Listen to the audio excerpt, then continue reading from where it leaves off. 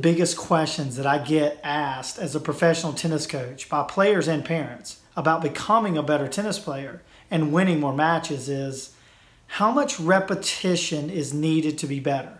Or how many times should I have private or group lessons every week? These are two great questions that can be answered with this question. How much time are you willing to invest in your endeavor to be your best? The answer to this question will dictate how many sessions and how much repetition you'll get to develop your game. Besides these three questions, there is one question that every coach and player must answer in order to develop into a winning competitor.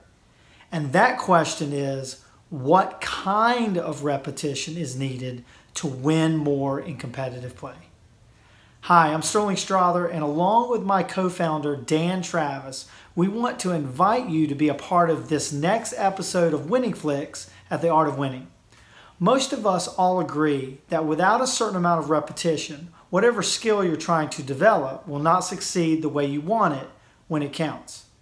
At the same time, it's not just about the quantity of repetition, it's actually more about the context of repetition or the quality of repetition.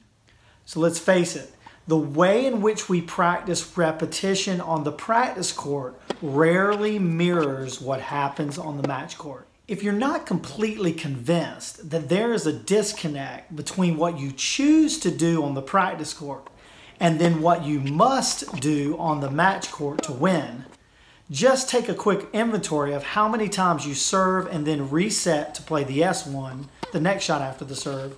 Does it happen very often, or do you only practice your serve? How about when you practice the return of serve? Do you reset and then move to play the R1, the first shot after the return? Yes, you repeat the serve in practice, but you stop there. You may work on the technical parts of your return, but you stop there. How much time do you spend rallying back and forth up the middle of the court, or rallying cross court with another player or coach? Then ask yourself, how much does this kind of rally practice actually happen in a match?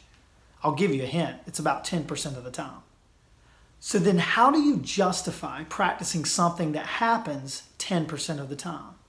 Well, it feels good in practice, and it looks good in practice. Unfortunately, it yields very poor results in match play when you start keeping score. In this episode of Winning Flicks, Dan and I are going to rip off the Band-Aid. We're going to show you the revolutionary changes you must have the courage to make in your practice sessions to increase your win rate 100% on the match court.